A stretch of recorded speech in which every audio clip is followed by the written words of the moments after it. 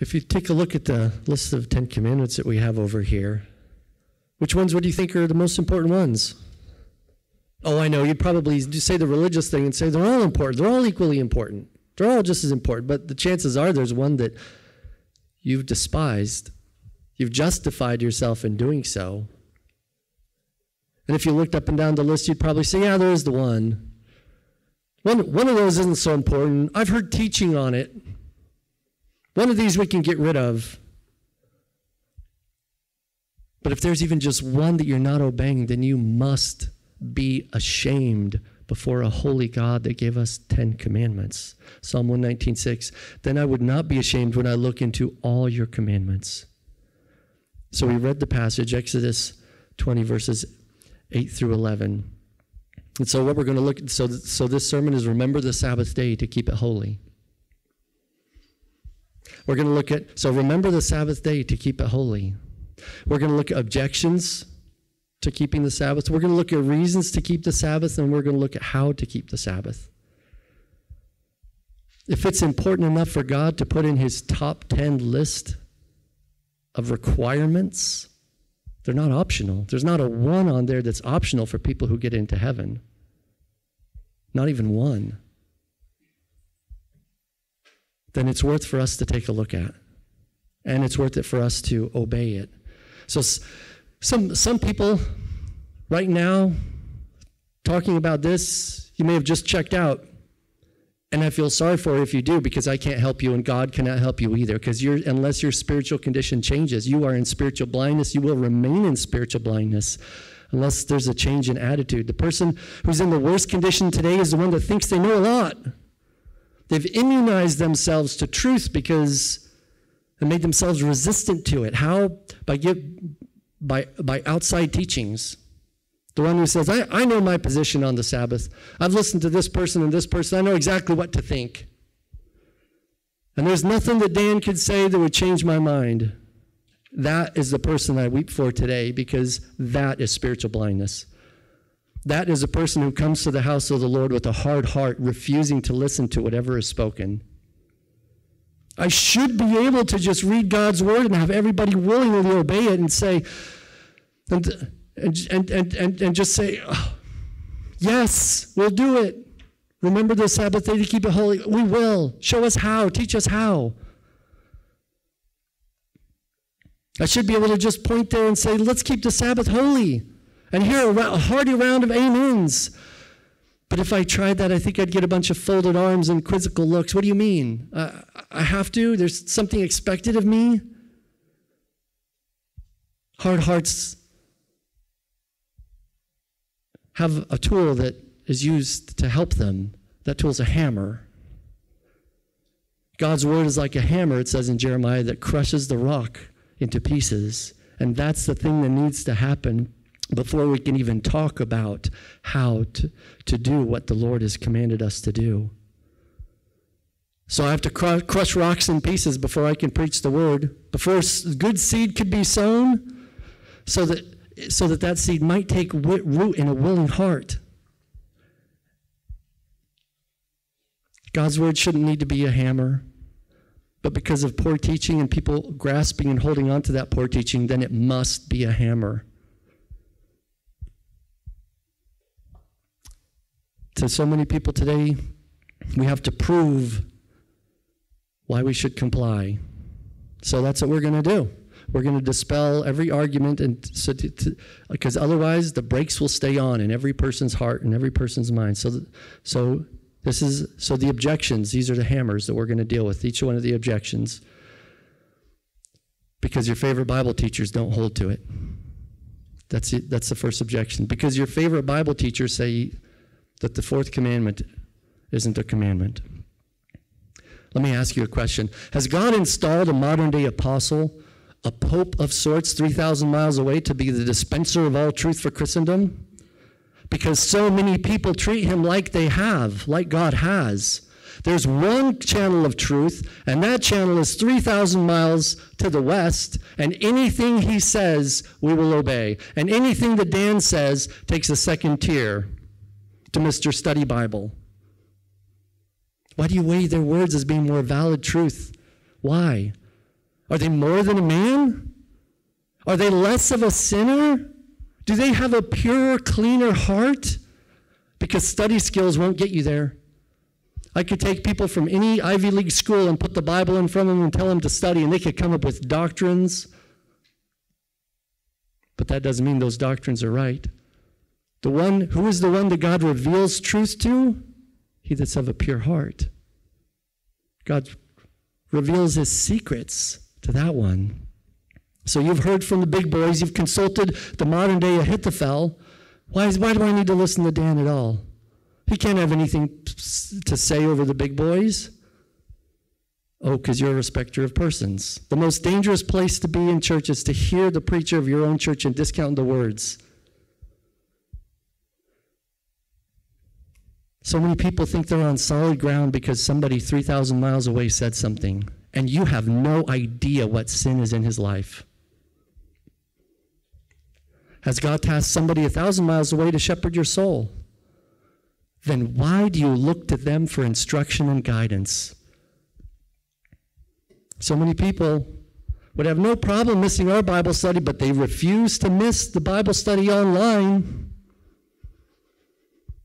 To the handsome Absalom, who's new to the scene, the lust of the eyes draws people's heart to him, to the secret window into the house of God out there in that city, and you count his words as double weight compared to the words here. Proverbs 6:25, don't lust in your heart after her beauty, nor let his or her eyelids allure you, for an adulteress will prey upon the precious life. God has seen it. And he's warning you, you're in a slippery place. Do you know that God has not ordained internet preachers to establish doctrine for another church? Did you know that? No, God installs a local man in the local church and entrusts the sheep to his care, and equips the true shepherd for the work of the ministry, for the full work of the ministry needed by that church. Don't you know that God does not set up an apostolic pope 3,000 miles away to establish doctrine for the churches in America? No, Christ is the head of the church. Every local church, the Lord Jesus Christ is the one head over us. There is no other head. And we receive whatever light he chooses to give us, and we give his message. And God doesn't send the same message to the church at Laodicea as he does to Smyrna. They're two different churches, two different cultures, two different needs, two different messages, all under the banner of Christ. And he doesn't send the message from 3,000 miles away or 1,000 miles away to you, because your problems are different. Someone who doesn't believe what is being taught at their own church is somebody who cannot be helped. They have their own belief system, their own group of online preachers refusing the form of doctrine that's delivered to them in their own church. They're not a recipient of the life of that church. They're a usurper of the spiritual life of others. They act as if they get it from that church, but they don't. What they have, they get from their online church, from their apostolic pope, who doesn't even know their name. From their own handsome Absalom through their secret window. They watch from outside, but they're not inside of that church. A hand that's 1,000 miles away from the body is not part of the body. And you're not part of the body of Christ unless you're among the body of Christ. You cannot fellowship with people unless you gather together with them. And there's no fellowship with people unless you're partaker or believing of the same teachings. Why do you see others gaining spiritual life here, but refuse to partake of it? Those who hear the message and receive it find life. Look, you'll see it. Do you see others entering the narrow door, but you yourself refuse to enter in? Jonathan Edwards said in Sinners in the Hands of an Angry God, and now you have an extraordinary opportunity, a day wherein Christ has thrown the doors of mercy wide open and stands in calling and crying with a loud voice to poor sinners, a day wherein many are flocking to him and pressing into the kingdom of God. Many are daily coming from the east, west, north, and south. Many that were very lately in some miserable condition that you are now in, but they are now in a happy state with their hearts filled with love to him who has loved them and washed them from their sins in his own blood, and they are rejoicing in hope of the glory of God. How awful it is to be left behind in such a day. To see so many others feasting while you're pining and perishing. To see so many rejoicing and singing for joy of heart while you have cause to mourn for sorrow of heart. And to howl for vexation of spirit. How can you rest one moment in such a condition? Are not your souls as precious as the souls of the people at Suffolk, where they are flocking from day to day to Christ? How sad to be in the midst of an awakening, even a small awakening like this is, but to drink from polluted streams elsewhere. When will you submit to the lordship of Christ? Stop believing the apostolic pope. He's not the gateway of truth. You have not been entrusted to the care of an Absalom 1,000 miles away. Stop the fake fellowship of online church. Gouge out the eye that stares at the screen in lust and cut off the hand that clicks those teachings. If you would have life, listen to the word of God. So objection number 1, your favorite Bible teachers don't hold to it. They are not Christ's apostolic pope. They are not his messenger sent to you. They are not his shepherd over you. Objection number 2, keeping the Sabbath is legalism. Those ones out there, they like to call Sabbath keepers legalists. Sabbatarians. And they go beyond that. They don't just say Sabbatarians because that doesn't sound harsh enough. They say strict Sabbatarians because that adjective is derogatory and it makes people ashamed to be to be one of those that thinks the fourth commandment is binding. But the only person that would claim the Sabbath keeping as legalism is somebody who's rejected the law. Rejected it. The word legalist isn't even in the Bible. Did you know that? I heard something about, don't worry, the danger is you might go into this, or you might go into legalism. And it occurred to me, wow, it's not even in the Bible. Where does that danger come from?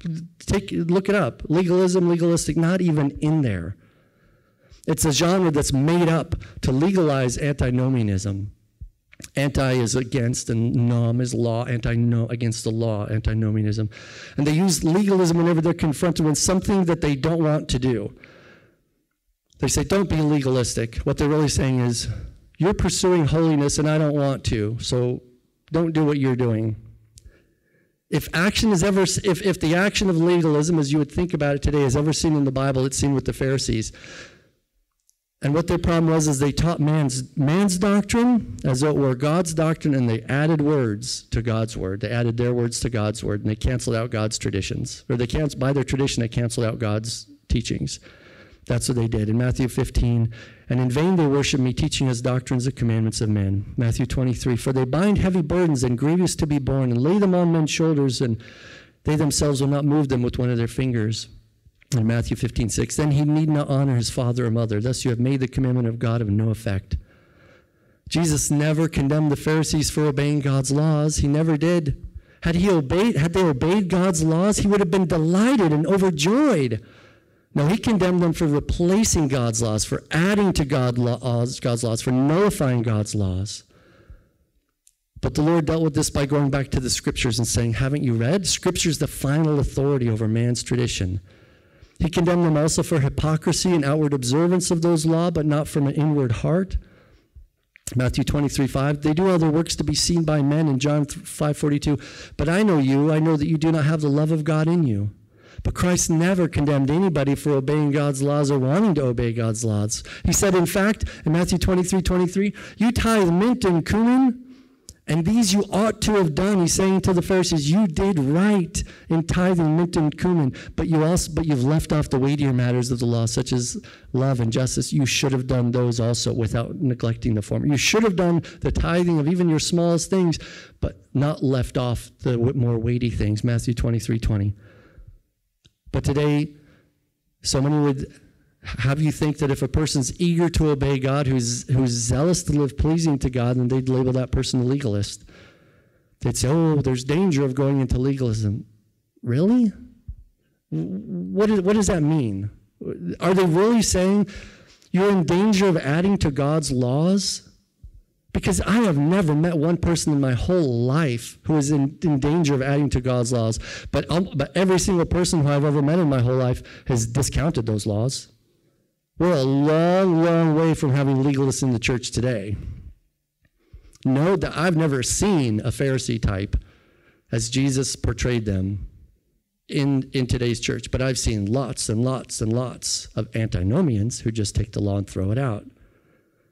So what they mean when they use the word legalism is they mean somebody's earnest to obey God, or anyone who thinks they can obtain spiritual benefit by obeying God's laws. And by that category, that's exactly what God wants. Those who use the term legalist are usually attacking those with sincere devotion to the Lord. And they build up their own position by tearing down those with the pure heart. They're the Ishmaels which persecute the Isaacs. They're so foolish. They're promoting a God who delights in rebellion, is what it would seem. God doesn't want your obedience. It means nothing to him. It doesn't? Well, gee, it looks to me like God killed 1.5 million Jews in the wilderness and only left 2 of them alive because of disobedience. I think God wants obedience. Those who keep the law contend with the wicked, Proverbs 28:4. Obedience is exactly what God wants, sincere obedience to his word. And the poor in spirit who comes to him with a broken and obedient and contrite heart, that's the one that God receives. And he's told us the spiritual benefits of obedience. Psalm 119, the author of Psalm 119 himself is by the definition that of the people would use as legalists today, the author of Psalm 119 himself was a legalist. Psalm 119:97, oh, how I love your law. It is my meditation all the day. Legalist.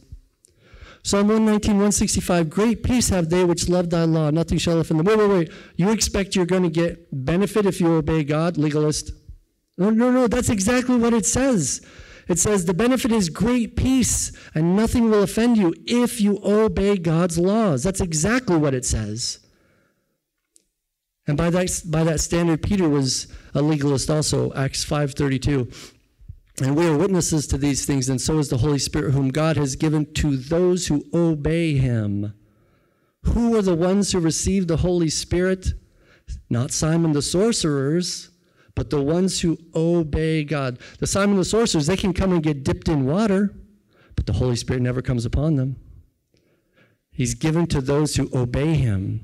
God wants obedience. 1 Peter 1:2, elect according to the foreknowledge of God the Father through sanctification of the Spirit unto obedience. Romans 6:16, know you not that to whom you yield yourselves servants to obey, his servants you are, to whom you obey, whether of sin leading to death or of obedience leading to righteousness. Your obedience leads to righteousness. Romans 6:16. So is it legalism to keep the Sabbath? No more than it's legalism to abstain from adultery. Those who advocate strict Sabbatarianism as legalism have to also stay with the exact same language that strict monogamy is the same branch of legalism, and that strict non-idolatry is also legalism, and that strict non-murdering is also legalism. 1 Corinthians 7:1, circumcision is nothing and uncircumcision is nothing, but keeping the commandments of God is what matters. 1 Corinthians 7:1. Have you ever heard that verse?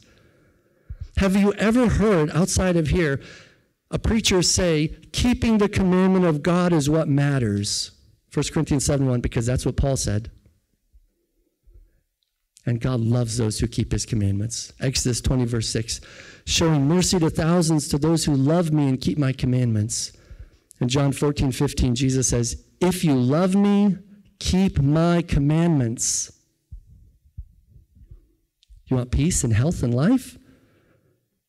And you want a relationship with Christ, but you only keep 9 out of 10? Or 8 or 7 or 6 or 5 or 4?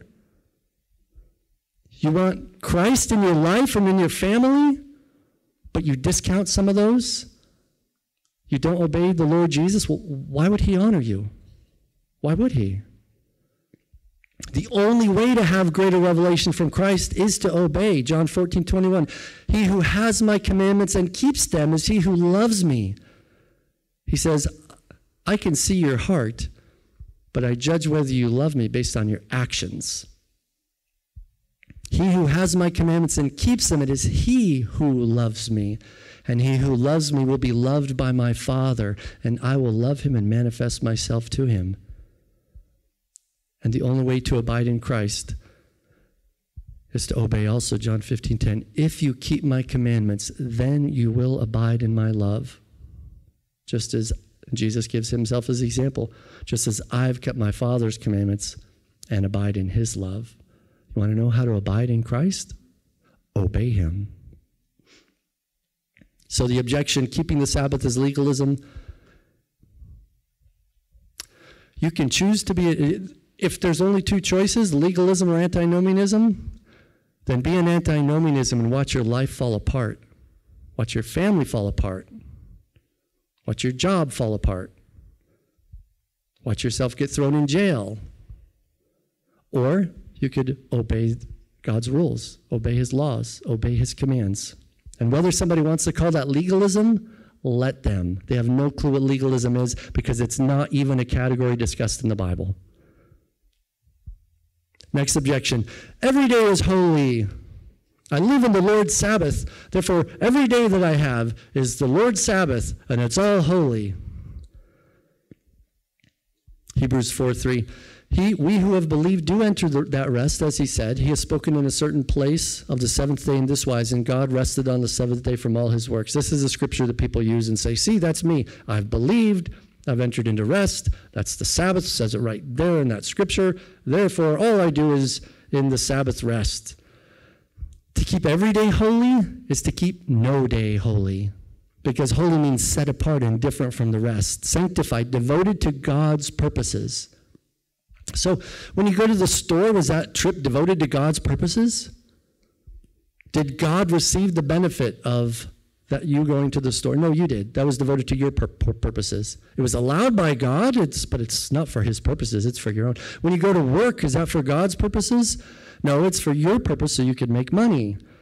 God permits it, and that's fine, but it's not a holy purpose. It's not devoted to the Lord. When you do your chores, your errands, or your work, are you mindfully meditating? Is your mind freed from the other thoughts all around you, from work and from chores and from projects, so that you could fully give yourself over to thinking God's thoughts, meditating on his word, prayer, pursuit of holiness, reading his teaching, searching for the hidden things of God, applying your thinking to scriptural understanding? Or is your mind occupied with other stuff? Obviously, your mind's occupied with other things while you're at work or doing chores or whatnot. You can't meditate and process and learn and grow in the understanding of faith while you're putting a project together. That's why and so to say every day is holy, all that says is there is no day that's holy. There's no day that's set apart for me to really think and meditate on God, to pursue him, to read his word, to do the things that he has asked me to do that glorify him. That's why we need a Sabbath day, to process, to learn, to grow in our understanding of the faith. And is it too much to ask that God, through whom we have life and breath and all things, that he expects a seventh back? Is that too much to ask? Is our life so full that we can't stuff God into a day? One day a week, he's saying, rest from your own works and sit at the feet of Christ and learn. If you had no Sabbath, then when would you read the book of Scripture, the epistle that you wanted to read? When are you going to stuff that in over your lunch break? When will you read the Christian biography or doctrine, a book that you've intended to read? Are you going to get up at 2 a.m. someday and do that? No, God gives you a whole day to do those things.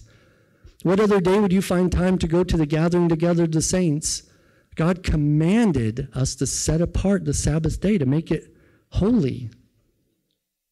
The next objection, Jesus is Lord of the Sabbath, and he canceled it. Oh, did he? Did he really? Some people say that he permitted things. He permitted things that were not lawful, thus redefining the Sabbath as a lower priority. Really. Matthew 28:20. For the Son of Man is Lord even of the Sabbath. That part is true. It's in a few other places. But Jesus said that because the Pharisees were imposing man-made rules. Jesus was telling them, you are not the Lord of the Sabbath. You didn't create it. You have no right to interpret it or to change it in its intention. Only the one who gave it can interpret it properly. And he was claiming divinity. The Lord of the Sabbath is the one who created the world and the Sabbath. And the Lord of the Sabbath did not undo the Sabbath. Jesus was saying that he was Lord of the Sabbath. This intended to tell the Pharisees, only I have the right to define what's allowed and what's not allowed. And so what did he do?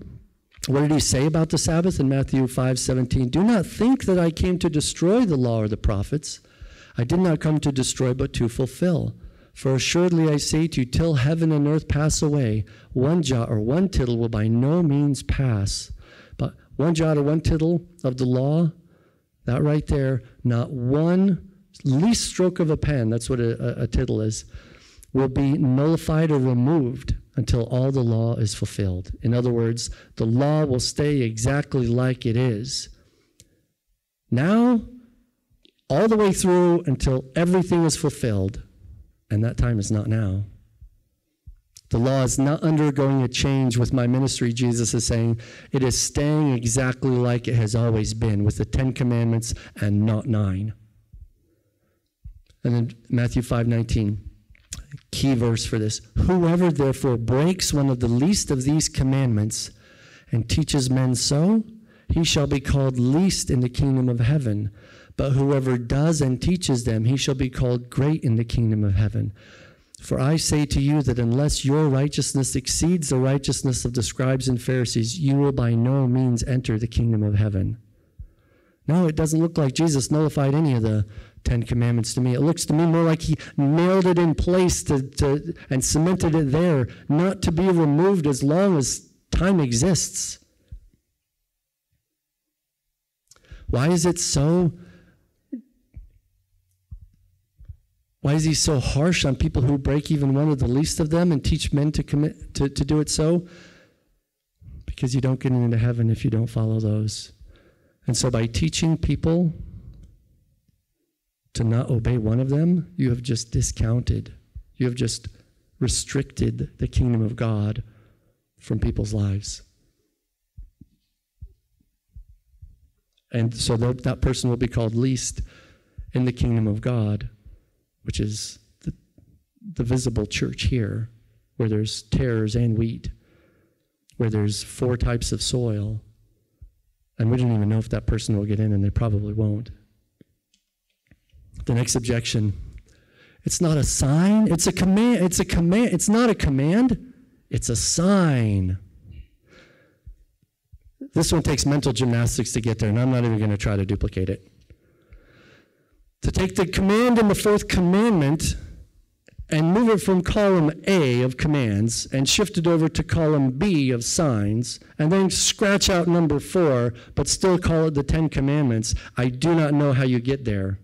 But Mr. Study Bible does that. And it's not surprising. People get drunk on power. And some are foolish enough to believe that. Look, you would never, never, never come to that conclusion if you used the text alone. Somebody from the outside had to come and whisper that into your ear. Just like the serpent, just like Eve never would have thought, hey, maybe I should eat from that tree, except for Satan and the serpent came and whispered in her ear. You would never conclude by reading God's word that the Sabbath was only a sign. Never. Matthew 5:19, whosoever shall break one of the least of these commandments and teach men so will be called least in the kingdom of heaven. So Exodus 31:12 and 13. And the Lord spoke to Moses, saying, this is part of their mental gymnastics. Speak also to the children of Israel, saying, surely my Sabbaths you shall keep. It is for a sign between me and you throughout your generations, that you may know that I am the Lord who sanctifies you. And so it is a command. That's why it's in the list of 10 commandments. And it's also a sign. Can't it be in column A and column B? Is that not allowed to be in column A and column B? Is there a rule against that? No, it can be in both, and God has placed it in both. Verse 14, Exodus 20:14, I think, you shall keep the Sabbath, therefore it is holy to you. Everyone who profanes it shall surely be put to death, for whoever does any work on it, that person shall be cut off from among his people. Exodus 31:14. It was a sign that would have, if broken, invoked the death penalty. Does that sound like only a sign? No, because in order to break the fourth commandment, you're transgressing. What transgressing is to break, is to go over a known boundary. God makes a boundary and you choose to go over that boundary anyway. That's what invokes a death penalty. And that's what every one of those commands required for people who broke them. Ezekiel 20:12 and 20:20 is also where it mentions that it's a sign as well. The sign was so the Israelites would know, so the future generations would remember. Exodus 31:12 and 13, the Lord spoke to Moses, saying, speak also to the children of Israel, saying, surely my Sabbaths you shall keep. It is for a sign between me and you throughout your generations, so that you may know that I am the Lord who sanctifies you. To show that God is the Lord who sanctifies us, we sanctify the Sabbath. That's the arrangement. Deuteronomy 5:12, observe the Sabbath day to keep it holy, as the Lord your God has commanded you. So why was it a sign? Because it's the only two actually of the Ten Commandments that there's an outward visible thing that you can see. All the rest, 8 out of the 10 are prohibitions. Don't do this, don't do that, don't do this. And you can't verify a prohibition. By virtue of the fact that they're being obeyed, you would not be able to tell. Because to obey them is to not do certain things, and therefore it cannot be used as a sign. And it cannot be seen by an outsider. You can't see whether someone has not made another image of God, or not worshipped an idol, or not coveted in their heart, or not stolen. You can't see those things. But you can see when someone takes a Sabbath day rest. Only number 4 and number 5 can be seen by those inside or outside the faith. The rest of them are invisible, cannot be used as a sign. So, is it a sign and not a command? Let me state this the most clearly as possible. Only a fool would say so. That it's a sign only. It is a command. It invoked the death penalty. And Jesus said, whosoever breaks and teaches other men to break one of the least of these will be called least in the kingdom of heaven. Leave it in column A and in column B. It is a command and it is a sign. The next objection. The Sabbath is not addressed at the Jerusalem Council. The Jerusalem Council in Acts 15 didn't say, you got to tell them to remember to keep the Sabbath. It also didn't say, you got to tell them to don't murder. It doesn't say that either. There's a lot of things the Jerusalem Council didn't say. It also didn't say, remember to tell them don't have any other gods and don't use God's name in vain and honor your mother and father and don't covet. It didn't say any of those things. Does God give a pass on the rest of those things? No, they're just as binding. All the rest are just as binding on Gentile believers, even though they're not specifically mentioned at the Jerusalem Council. The discussion at the Jerusalem Council was about this. Why are you trying to load the Gentile believers with things that we were not able to bear and our fathers were not able to bear? What is it that Peter was not able to bear? Was he not able to bear obeying the Sabbath? Was that such a high thing that he couldn't do it? No, the ceremonial law is what Peter wasn't able to bear. Nobody was able to bear. That's what Peter was talking about, not the moral law. Acts 15 does nothing against the moral law. In fact, it does the opposite. It nails it in place. So the Jerusalem Council had 2 contributions. Would you turn there to Acts 15 with me, please?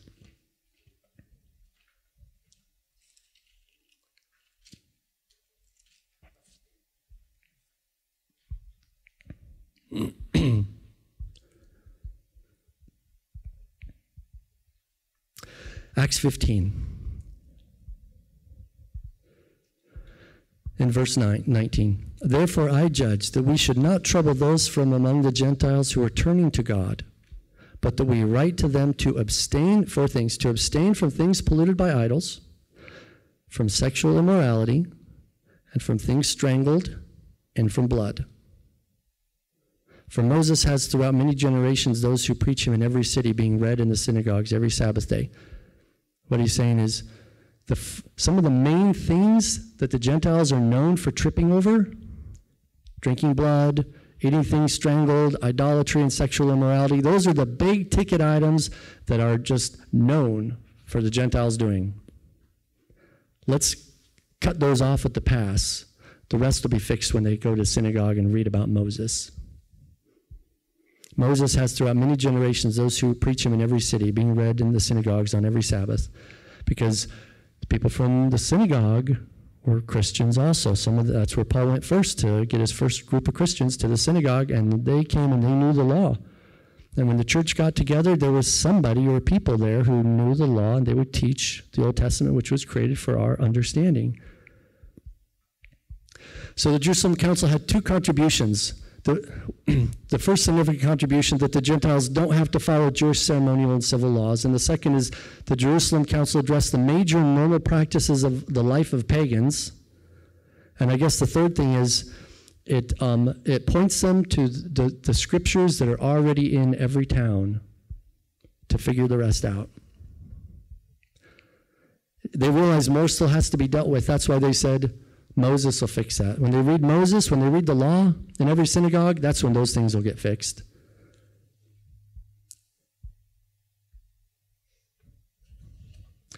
And so to hear Moses' law, it was read in every synagogue, and that would, he's saying, there's no need for me to regurgitate everything that Moses wrote here. We'll just hit the big ticket items and then point them to the scriptures. The Ten Commandments are not grievous or burdensome, the New Testament says. Let me remind you, the same Paul who got his way in this Jerusalem council also said in Romans 3:31, do we then make void the law through faith? Certainly not. On the contrary, we establish the law. And in 1 Corinthians 7:19, like we read earlier, circumcision is nothing, uncircumcision is nothing, but keeping the commandments of God is what matters. The same Paul that got his way at the Jerusalem Council said, keeping the commandments of God is what matters, and we establish the law. Now, we don't throw out the Ten Commandments. We don't even reduce them by one, lest we ourselves be called least in the kingdom of heaven, and there be some that don't make it into heaven. When we come to faith, we see how beautiful God's laws are. That we have safety and peace and abiding in them. We have his presence dwelling with us as long as we do so. And we dare not turn away from following them. The next objection is an argument from silence. Some people say, this is the only commandment that's not reiterated in the New Testament. Oh, an argument from silence. That wouldn't work in a court of law. Why would you think it works in God's economy? If you were in court for murder and the judge, and you wouldn't say, Judge, the sign on the door didn't say that I couldn't kill people inside the store. The judge would say the rules of law still apply everywhere, no matter where you are. An argument of silence is an extremely foolish position to stand upon. Their argument is, if it was so important to the New Testament, for the New Testament believer, then God would have put it somewhere in the New Testament. So here's my question. Does God have to say something twice for it to count? Does he really? If you find something once in the scripture, is that not good enough for you? Or maybe you're one of those people that only listens to stuff that's in the right one quarter of the book, but you won't listen to anything else in the book. You throw the whole Old Testament away. What if none? Let's take it further. Let's just pretend that none of the Ten Commandments were talked about in the New Testament. Does that mean we could throw those away also? Would it make the other 9 non-binding and nullify them if we didn't happen to find them in the New Testament? Based on that argument, the only thing that makes a command binding in the Bible is whether it's found in the New Testament. And based on that argument, you have no other option but to throw away everything to the left of Matthew. If it has to be written from Matthew onward, then you have no use for anything prior to Matthew. Throw it away. And if so be that God did not happen to include a duplicative command for adultery, would that make adultery acceptable as well? True? No, God gave the Old Testament for our instruction. All Scripture, not all Scripture minus this one verse, but all Scripture is given for inspiration and is useful, profitable for doctrine, reproof, for correction, for instruction in righteousness. 1 Corinthians 10:11. Now all these things happen to them as examples, as they were written for our admonition, on whom the ends of the ages have come. Do not stand on an argument of silence. That's a fool's folly. If you're going to use an argument of silence to negate the fourth commandment, that's foolish. Did God ever negate it? If you want to use an argument of silence to negate the fourth commandment, then I'll ask you this. Can we not use an argument of silence for imposing it? God never said, I'm changing the fourth commandment. He never said that either. Do you find anywhere in the New Testament that says, I hereby cancel the fourth commandment? Because your argument of silence I could use for the exact same opposite position. That God he's silent on nullifying it, which means it remains intact. You say he's silent, therefore it remains to be, then it gets taken away. I say he's silent so it remains intact. It's unadulterated, it's untouched. But I can even go beyond that, and I can point to Matthew 5 and say Jesus commanded all 10 to be kept. So, using an argument of silence is like God saying, you got me. That's not what I meant, for crying out loud. That was a remnant. That was a sign. Come on, guys. Why are you taking this so literally? Look, you can just do any other thing you want to do on my holy day. I'm fine with that. In Bible study, context is king. And once you understand the context, all of these pieces fall right into place. Would you please turn with me to Colossians 2?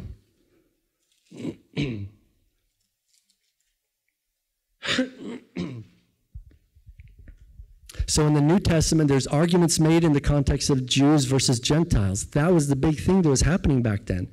Whether Jews should keep the Sabbath day or whether Gentiles should feel constrained to keep the Sabbath day. So one online source, his name is Nick Babile, he had some good perspective on this. False apostles crept into the church, and they wanted to bring back the bondage of the ceremonial laws back into the church. They wanted the church to go back to the seventh-day Jewish Sabbaths and not on the first day of the week, the Sunday Christian Sabbath.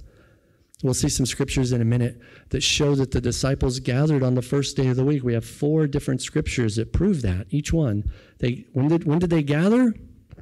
It was on the Lord's Day, the first day of the week. They did many things, but it was always like their gathering, their reading, their teaching was on the first day of the week. It was not on the Jewish Sabbath. So the Jewish Sabbath people, the seventh-day people, wanted to come in, and they were saying, look, we don't think that you should be doing this on Sunday. We think we should move it to Monday. Context is king. Colossians 2:16. Let no man therefore judge you in meat or in drink or in respect of a holy day or of the new moon or of the Sabbath days. This is to the Gentile believers who are being compelled to observe Jewish holy days. He's saying, let nobody judge you for gathering together on Sunday. Don't let them tell you that you have to gather on Saturday instead.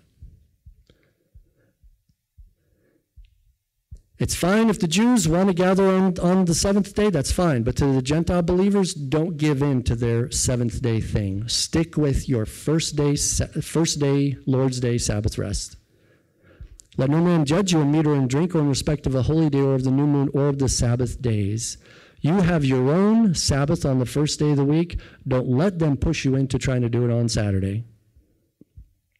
And the next one is Galatians 4:10. Would you turn there with me, please? Just a couple pages to the left, Galatians 4:10. This is to Gentile believers who actually succumbed to observing the Jewish holy days as part of their salvation. They gave in and they said, well, they told us we're supposed to gather on Saturday instead of Sunday, so I guess we'll do it. And they started doing, and we're supposed to just do Jewish stuff, so we're doing all the Jewish stuff. And Paul says in Galatians 4:10, You observe days and months and times and years. I am afraid of you, lest I have bestowed upon you labor in vain. He's saying, you're doing all the Jewish stuff. You're not sticking with the Monday, Lord's Day, Sabbath rest. I'm afraid that you may not even be brought to Christ in the end. That the labor I've put upon you, that I've labored upon you, may be in complete vain, that all of you'd be lost. Because you're giving in, you've succumbed to those that are pushing for the Jewish Sabbath and holy days. And then the next one is in Romans 14:5. Would you turn there, please? Romans 14:5. And in Rome, Paul's dealing with a group of people. Some were Jews and some were Gentiles. A mixed Christian church of both kinds. And we saw problems with that in chapters 1 and 2 as we studied through them a few months back. And now we see Paul addressing it again in chapter 14 and 5. What he's doing to this mixed group of believers, he's telling each group how to live in harmony with one another and how for each group to be persuaded in their own position. He's saying it's okay if the Jewish believers want to gather together on Saturday, but the Gentile believers need to continue to gather together on their Sunday, just like normal, to not be pushed into anything else. Romans 14:5. One man esteems every day above another. That's the Jewish Sabbath, or one day above another, the Jewish Sabbath. They're saying the Jewish Sabbath is more important than the Christian. He's saying this is above the other ones. And another esteems every day alike. That's the Gentiles saying the seventh is the same as the other days. The Gentile believers saying, no, we're not going to abide by your Jewish Sabbath, Jewish seventh-day rest. We're not going to do that. He does not regard the Sabbath day, of the seventh day, the seventh. To the Lord, he does not regard it. He that eats things that are forbidden by Jewish ceremonial law, eats to the Lord, and he gives God thanks. He that does not eat things that are forbidden by Jewish ceremonial law, he does not eat and gives God thanks. Paul's saying, look, the seventh-day people, you can do your seventh-day stuff. The non-eaters who are abiding by Jewish ceremonial laws, you can continue to do that. But the Gentiles, eat whatever you want. You don't have to abide by their rules. And don't feel compelled to go and abide by their seventh-day rest. You stick with the first-day rest, the Lord's Day. Once each one of these are understood in context, then it becomes clear. We cannot impose our own context onto the Scripture and walk away with an accurate understanding. It is faulty. Matthew Henry says, those who thought themselves still under some kind of obligation by the ceremonial law esteemed one day above another, and they kept up a respect to the times of the Passover, Pentecost, new moons, and Feast of Tabernacles. But those who knew that all these things were abolished by Christ's coming, the Gentile believers, they esteemed every day alike. We must understand that with the exception of the Lord's Day, we must understand this with the exception of the Lord's Day, which all Christians unanimously observed. So the ceremonial laws were nailed to the cross, while the moral law of the Sabbath still continues in observance to today. Ephesians 2:15, having abolished in his flesh the enmity, even the law of commandments contained in ordinances, for to make in himself of two into one man, so making peace. And the next reason to keep the Sabbath is because Christ commanded it. And we read Matthew 5:19, whosoever breaks one of the least of these commands will be called least in the kingdom of heaven. But whosoever does and teaches them will be called great in the kingdom of heaven. And those who break will be called least because they've brought men to ruin. They've robbed men of peace because peace comes with obeying God's laws. They choose the wisdom of man over the wisdom of God, and people were lost to hell for it. If John Bunyan were alive today, the Holy Spirit would have nothing to convict him of. He was convicted of the sin of Sabbath breaking. That is what led to his conversion. He was out on the green on Sunday playing ball. I can't remember. It's called cat's eye or cat's tail. And the Lord spoke to his heart and said, how long will you continue in your sin? And he understood that to be Sabbath breaking. And that's what turned him to the Lord. There would be people saved if the fourth commandment was preached, But instead, it's nullified, almost crossed America. There would have been people in heaven if they had been convicted of Sabbath breaking, just like John Bunyan. But under the preaching of today, John Bunyan would have been lost. There will be people lost without the fourth commandment. They don't even know that they're displeasing to God. They've been told they're righteous and holy when they're not. And so many preachers and teachers cancel out the fourth commandment, and they bring themselves under condemnation for doing it. How is it that you could cancel out one of God's 10 commandments and think that God will excuse it? How many books are in the bookstore with your name on them, sir? How many study Bibles have your name? You're the teacher of Israel. You've been teaching America and the world for over 50 years, and most churches have based their practices on what you have said. There's greater condemnation for leaders. If Nehemiah were alive today, he might pull your hair out, and rightly so. Don't act so surprised about the state of America, sir. You made it happen. It was on your watch. You are the teacher of Israel with hundreds of thousands of study Bibles with your name on them that told people that the fourth commandment is not required. Why is America allowed stores to be open on Sundays? Sir, because you told them it was okay. And then after that, there's an avalanche of effects that happen.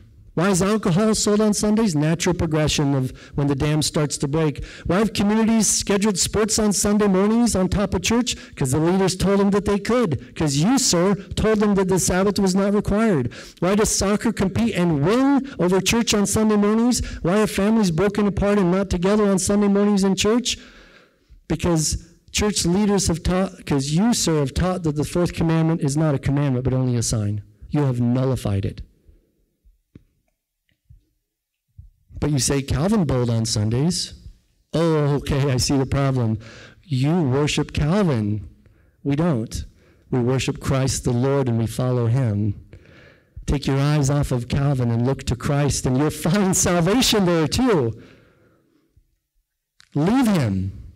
Even if he's your closest kin, that is the requirement of Christ. Even if your mother, father, brother, sister, aunt, uncle, dog, or even Calvin himself, if you won't forsake him, then you are not worthy of me, is what Jesus essentially said. We're a Bible church.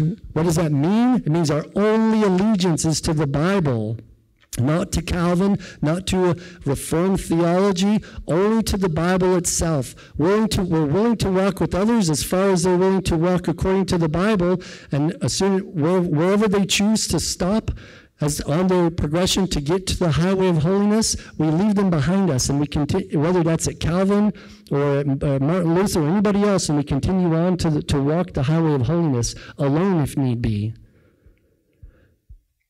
And if we followed Calvin like the Calvinites do, then we would also bowl on Sundays. We would also do all the things that Calvin did, which, by the way, did include assenting to murder. You want to be a Calvinist? That's where it will lead to. That's where it led Calvin to. He assented to murder of somebody for their beliefs. That's the end of the fruit of Calvin. Follow him if you want. But here we are a Bible church. We will follow the Lord Jesus Christ, not Calvin. I have yet to find a Calvinist who isn't confused about the scriptures. Every single one of them wrongly divides the word of truth. Don't look so startled, sir. Wipe the surprised expression off your face about the state of America, Mr. Study Bible. You taught them to do this. You've told them there's only 9, and the foolish lower pastors have believed you. And then they said, well, if there's only 9, why can't I break another one too? And they all went to one to break, and it's their favorite one to break, number 7. And that's why the church is in the state that it is today. After all, if one of them is not steadfastly nailed, then none of them are steadfastly nailed in place. So this generation of church leaders failed on their watch. They thought they were smarter than God's book. They called the fourth command optional. And now we're realizing in society that they're not smarter than God's book. I'd rather have my name on nothing than have my name on something that cancels the fourth commandment. You cry foul at the government now, but you don't realize you're the one who started it. You will give account to God for teaching rebellion. I cannot imagine the arrogance that it takes to come and cancel a commandment of God. And in his own house, using his own word from his own pulpit, using his own book to cancel out his own command. God primarily blames the leaders for a nation's waywardness, the princes, prophets, and priests and kings, because the people look up to them. Nehemiah 9:34, you can see that. They have not kept your law nor heeded your commandments and your testimonies. Psalm 119, but I will delight myself in your commandments, which I love. Yes, your commandments are better than gold. Yes, more than fine gold. Psalm 119, 127. And next, why will we obey keep the Sabbath? Because spiritual awakening demands it. To the law and to the testimony. That's the injunction, the prophetic injunction, Isaiah 8:20. To the law and to the testimony, it says, if they do not speak according to this word, it is because there is no light in them. All revivals, all spiritual awakenings point to God's law and God's testimony, the rest of his scriptures. Every biblical revival is linked to a return to the law. Do you want to know what God wants us to do? He's already told us it's in his law. It shows us where we're in error and our need to repent. That's why to the law and to the testimony, that's where we have to start. They repented from their evil ways and obeyed the things that they used to think were okay to do or to not do. So if you want revival in your heart, then you have to go back to the law and to the testimony. Are you in spiritual darkness? Go to the law and you'll find out where your disobedience lies. God will not bless disobedience. He will not bring that person into spiritual light. To do so would destroy his character. But I'm really not doing bad things, you say. The fourth commandment penalty was death. You don't think it's a bad thing. God thinks it's worthy of death. James 2:10, whoever shall keep the whole law yet offend in one point, he is guilty of all. For he who said, do not commit adultery, also said, do not kill. Now, if you do not commit adultery, yet if you kill, you become a transgressor of the law. So speak ye, and so do, as they that shall be judged by the law of liberty. James is pointing specifically to the Ten Commandments and saying, if you break one, then you're a transgressor. You've broken the whole law.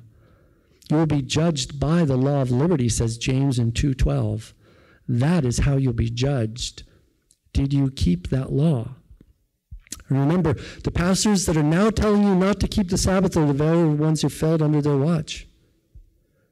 America is in the times it is because of them being at the helm. The church is the conscience of America. And so for 50 years, they've been telling people, you don't have to obey the Sabbath. And look at where it's left your family.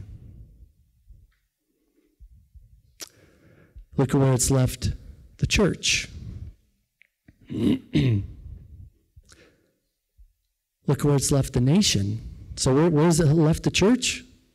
Those evangelicals that took the bait that the fourth commandment is optional.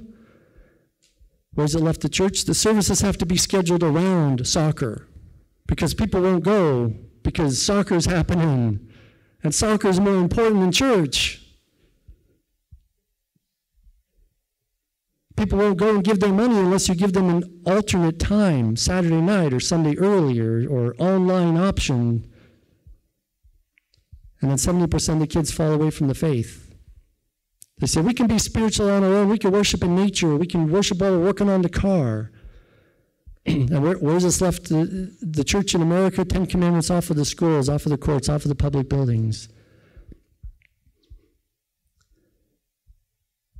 And where has it left the family? Where has Sabbath breaking left your family? Nobody thinks they need to go to church. They're strewn about on Sunday mornings. Slipping in, soccer, video games. That's what the average church family looks like these days. Do you know what foolishness is? It's doing the same thing, expecting a different result.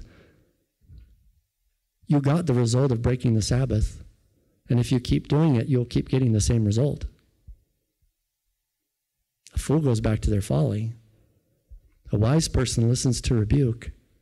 They listen to instruction and correction, and they make corrections.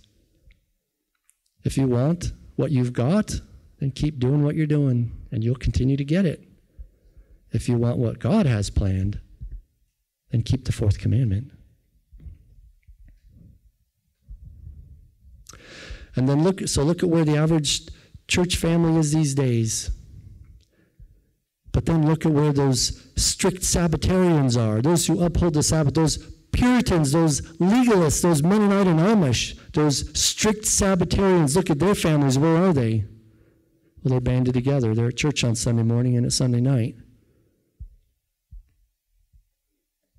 Are you happy about the state of America? It started out with nullifying the fourth commandment. Are you happy about the state of the church? It started out with nullifying the fourth commandment. Are you happy with your family? Blame it on the fourth commandment. If you don't love God and keep his ways, then why would he keep his covenant with you and your family? Deuteronomy 7:9.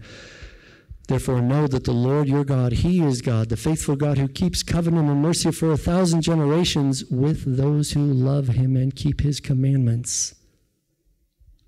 So how will we win our families back? What will God use to convict them that church going is required? How will they get there if they see your life and my life showing that it's optional? As long as your Sabbath day looks no different than your neighbor's, then the Holy Spirit has nothing to work with.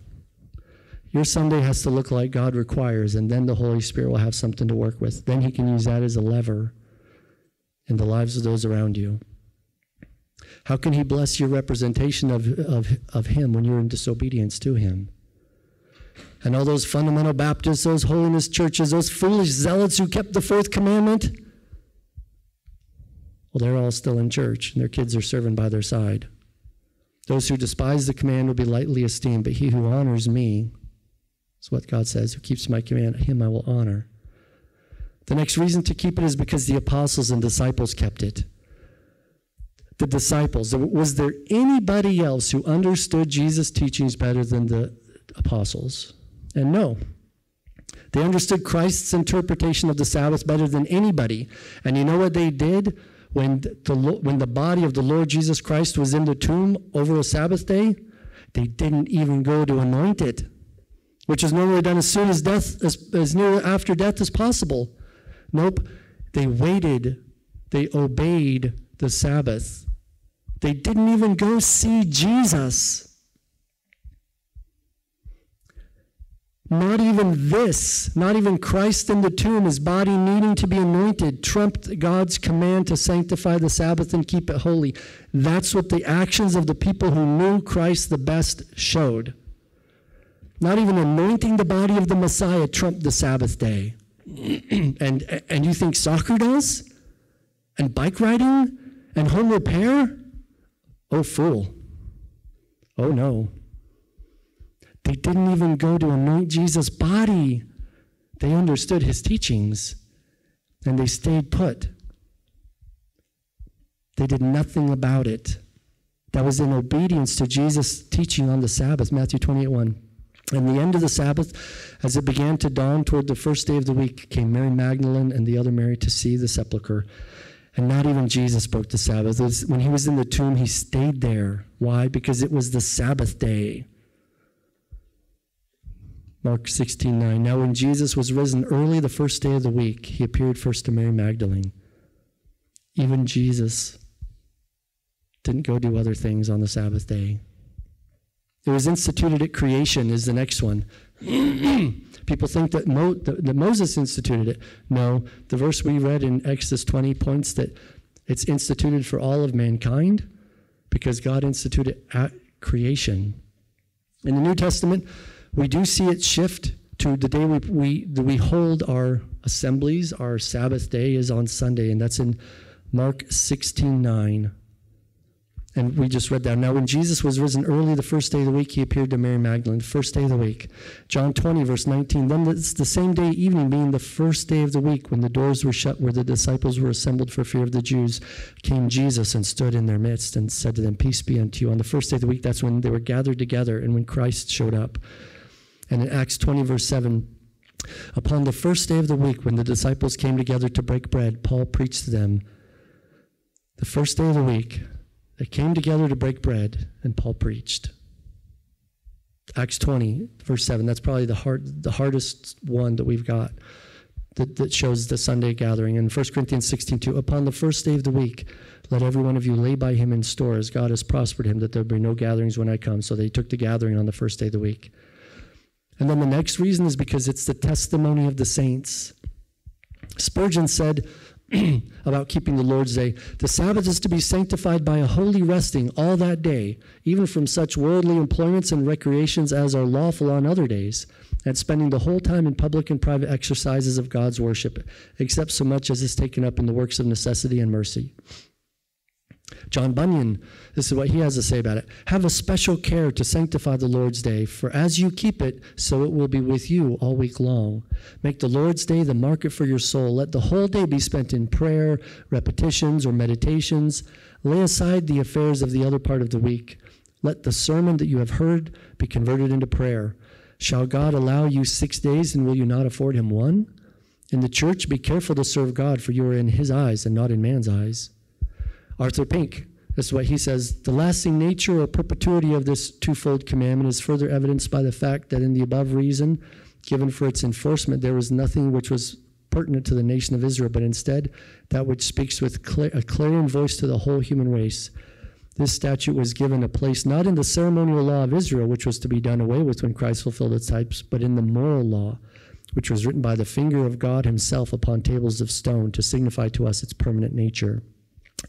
Thomas Watson, the Puritan writer, 1600, said, the thing I would have you now observe is that the commandment of keeping the Sabbath was not abrogated with the ceremonial law, but is purely moral, and the observation of it is to be continued to the end of the world.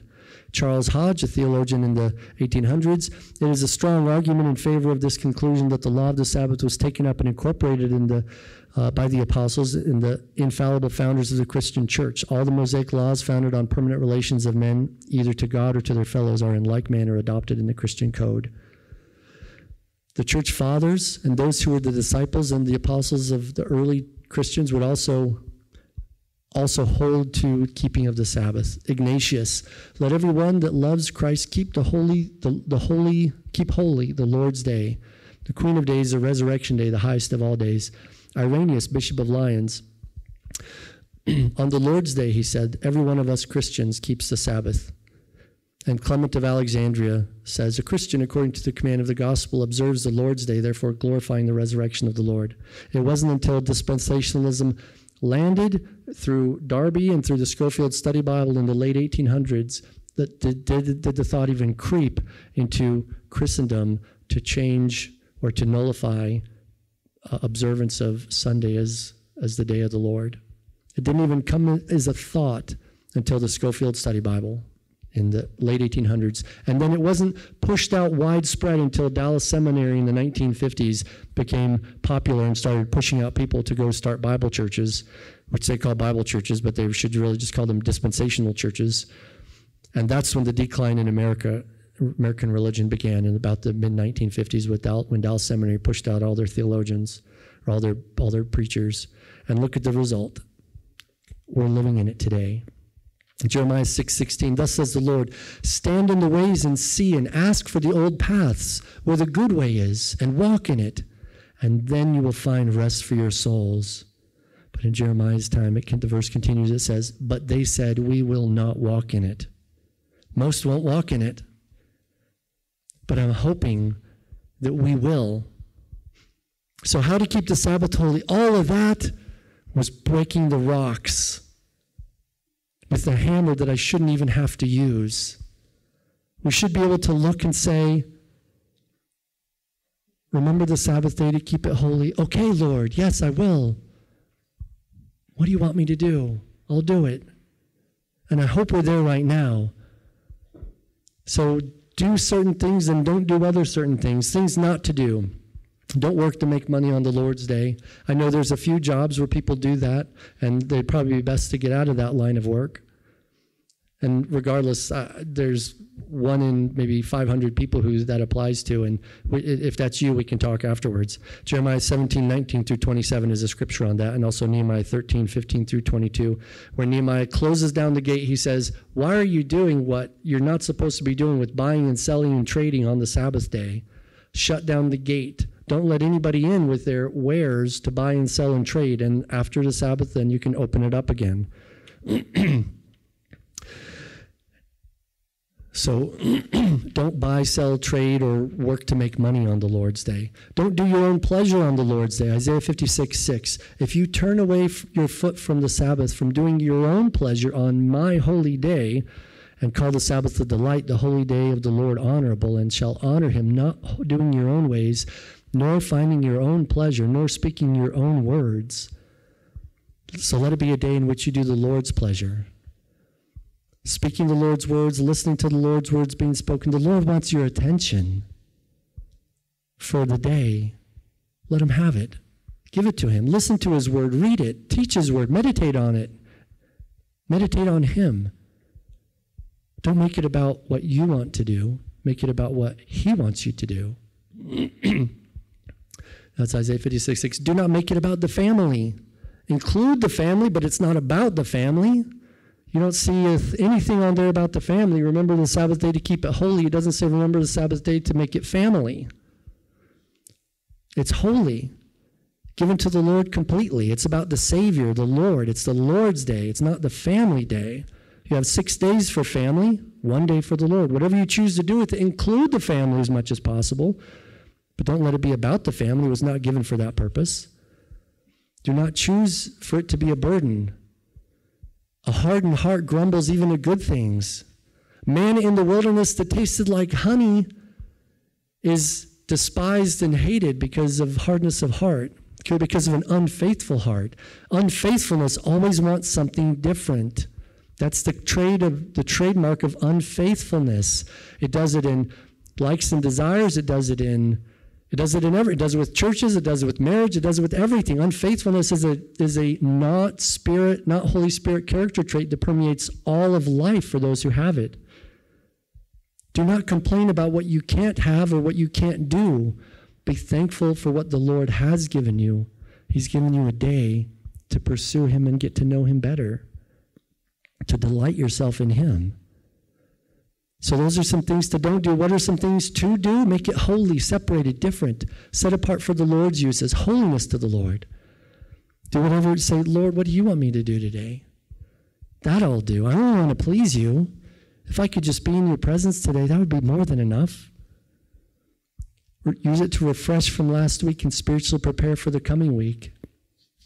The whole idea of rest that we read in Exodus 20 is that you do need rest. God didn't, but he gave the Sabbath rest to us because he knows we do.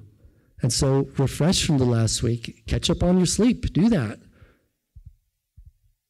Spiritually prepare for the coming week. Don't go into Monday exhausted and tired because you stayed up all night. No, that's not honoring what the Lord gave it to you for. Those don't need or want this time to be in the Lord's presence, because those who don't need or want this time to be in the Lord's presence, the reason why is because they've gotten comfortable in this world. They don't need time with the Savior because the world fulfills them.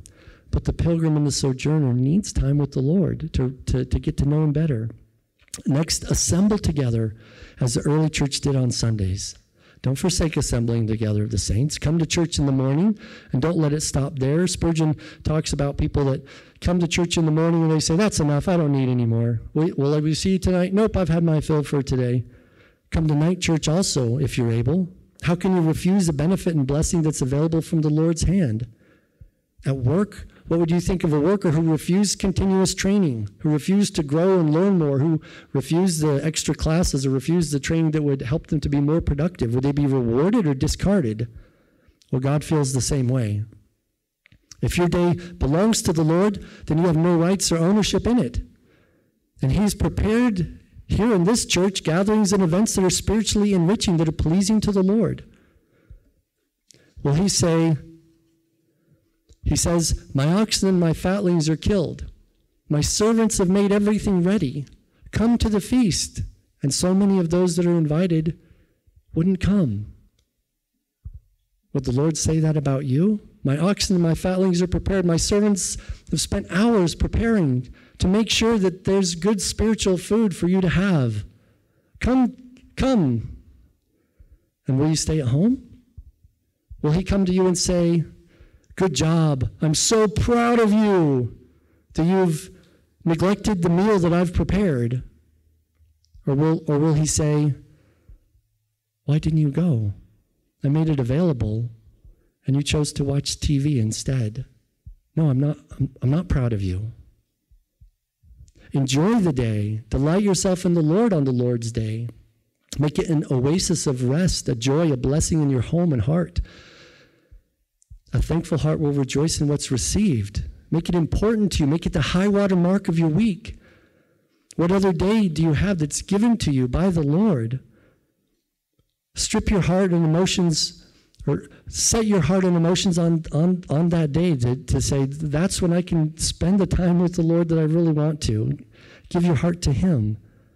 You can do tasks that are necessary for yourself. Matthew 12. Jesus' disciples picked corn. They picked grain and they rubbed it in their hands and ate it. That's fine. Prepare meals for yourself. Do good for others. We see examples of that where Jesus healed in Matthew 12.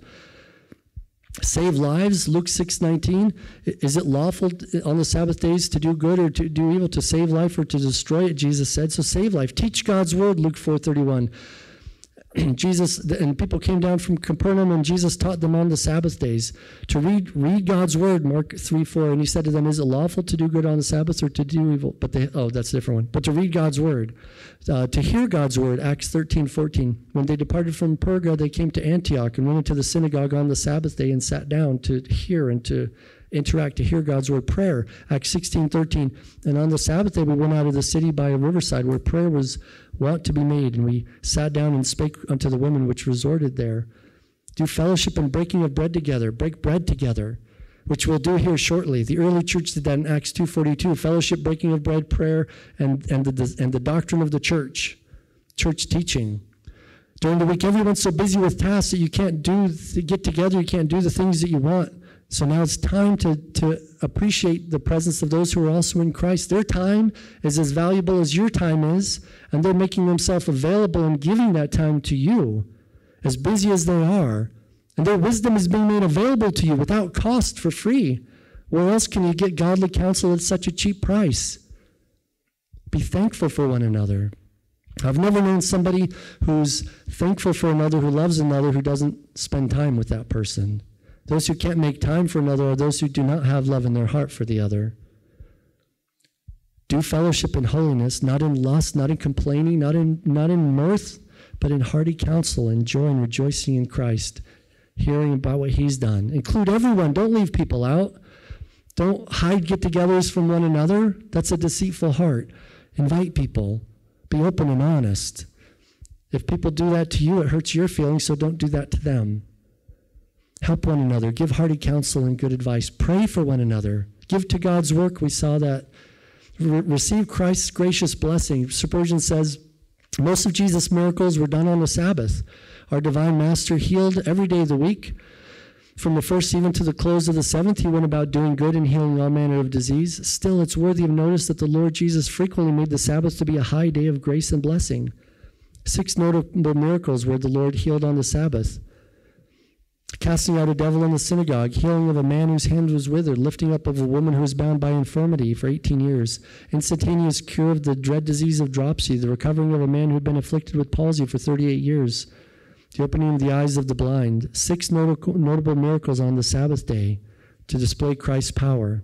The Sabbath day is when Jesus did his miracles, and do you think it's different today? Do you realize that most of his heavenly works when he was on earth were done on the Sabbath? If you want the heavenly work done in your life, do you expect it'll happen while you're at home or when you're obeying what he said to do? Do you think it's more likely to be done in a day to receive it when Christ is lavishly blessing his people with his presence? Come to church, where the saints are gathered, where Christ meets. Where else would you expect the Lord to do a marvelous work? Pray through the rest of the week, but come to his house expecting good things to happen. And then come to church and assemble together every week. Twice on Sundays, once on Thursday. The master prepares a feast. People put in lots of time to prepare. And you want the Lord to say, well, do you want the Lord to say those who were invited were not worthy? Because that's what he will say, that he does say to those who don't come to his invitations. Or will he say, will he say to you, well done, good and faithful servant. You avoided the Sunday night service. You skipped Thursday night Bible study. You got out of that trap of learning more about me. Enter into the joy of your Lord. Will he say that? Or will he say, you have partaken of that which I've prepared for you, and you've grown from milk to strong meat. Well done. Chances are you're a Sabbath breaker. Most of us are or have been, because that's what we've been taught. And forgiveness is for the one who confesses and forsakes his sin. But there's no portion of forgiveness for the one who doesn't confess and forsake their sin. But it's not you alone. It's Mr. Study Bible and everybody else who's told you for your entire lifetime that you don't really need to obey the fourth commandment. I'm telling you that you do. It has not changed. It was written by God's own finger. It is not only a sign, it is a command. It was worthy of the death penalty in Moses' time, and there's nothing in the New Testament that changed it. But Christ nailed it to the in place, never to be removed until the end of time. And I found that the wheat, those that are called by God, will endure chastening, and they'll make changes in their life. But the tares and the chaff, they'll sit and listen to a sermon, and it won't change them. They've closed their ears. They refuse to change. So which one will you be? Will you be those that walk in the old ways, or those who say we will not walk in it?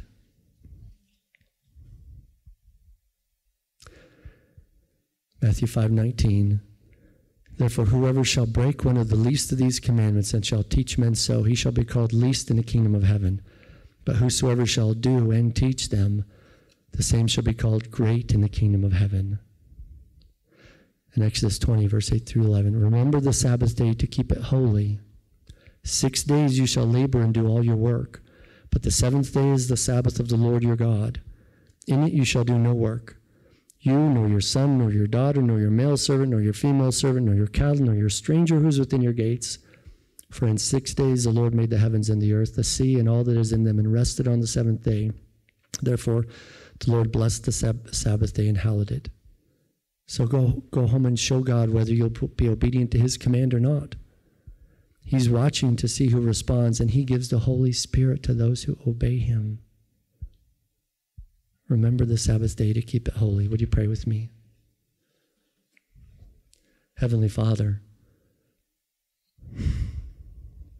thank you for your word that's like a hammer that breaks rock in pieces. Because sometimes we need that hammer to break in pieces the rock that's been formed around our hearts. Would you please forgive us, everyone who has a repentant heart, for not honoring all 10 of your commandments, for nullifying the fourth, for doing our own pleasure on your day, for calling it a burden, an inconvenience, for doing our own desires instead of your pleasure. Lord, we want to walk in your way. We want the blessing and benefit that does come with obedience. And so everyone who's repented is choosing right now, we're choosing in our hearts that we will do our best. Lead us and guide us. We might get our foot off of the path by a step, but Lord, chasten us quickly and so we could get our foot back on the right path. Help us to walk in your ways. Seal your word to our hearts. And we thank you and praise you in Christ's name, amen.